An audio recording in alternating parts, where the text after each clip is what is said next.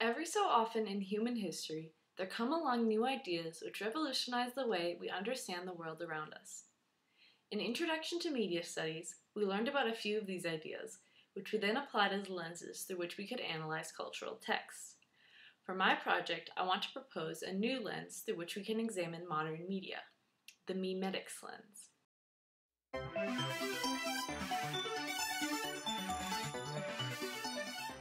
My personal introduction to this subject came from this book that I checked out from the library called Virus of the Mind.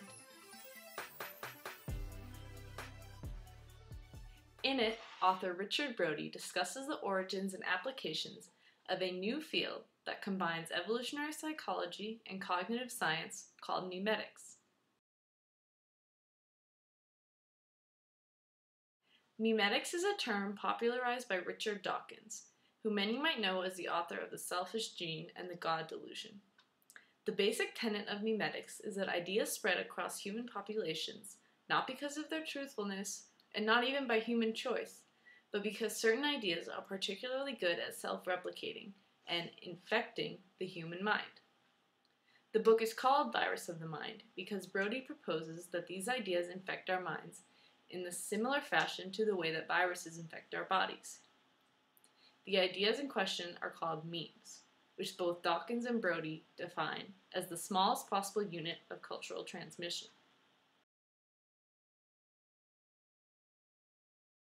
Now, the memes that spread the fastest, stick around the longest, and appeal to the largest range of people, in other words, the most effective memes, do so because they appeal to three evolutionary triggers in our brains.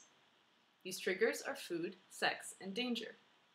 So an idea, or meme, that relates to one or all of these topics, for example, if you eat this food, you will become sexier and lower your risk of cancer, is much more likely to spread than a meme that doesn't. It's easy to see how this applies to media studies. Once we understand memetics, we might understand why sex sells,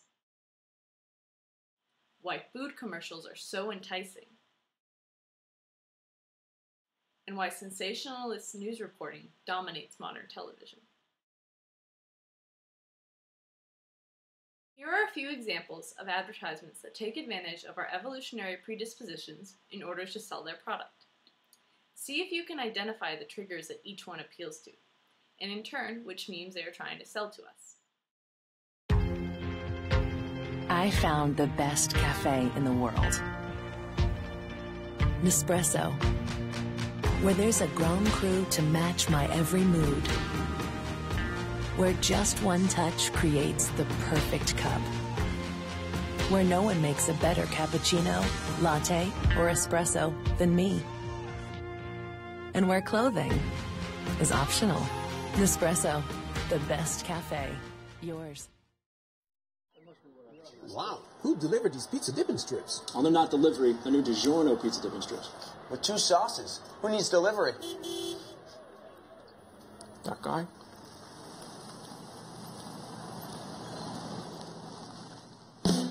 "12 pizza strips, perfect for dipping. In 2 sauces, creamy garlic and marinara. It's not delivery, it's new DiGiorno pizza dipping strips. Glad he doesn't know where I live. Nestle, good food, good life."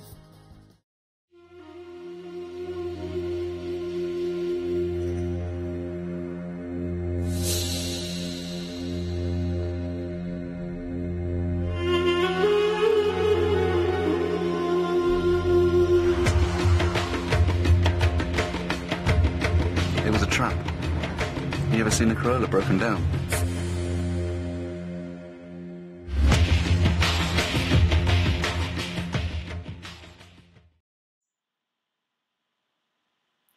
Brodie stresses that the main reason he wrote his book was to give people an opportunity to be selective about the memes they allow to program them. I personally believe that the memetics framework contributes a lot to a media studies analysis, but only so long as we keep it from being an excuse for some of the exploitative methods of advertisers and television and film producers.